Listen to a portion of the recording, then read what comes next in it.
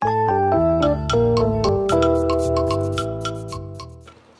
no, I think that it's important to look at this and understand how expansive these negotiations are, and that the text that comes out of this, because it is the largest, it will be the largest UN negotiation summit in history.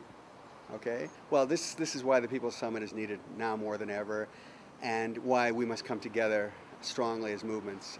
We have been fractured. We have been doing amazing work on different levels, of course, and in totality, when you look at that, it is something to be celebrated. The challenge for us now, however, is to come together against one common agenda that is going to impact whether you work on land, finance, trade, food, water, climate. This will impact all of it.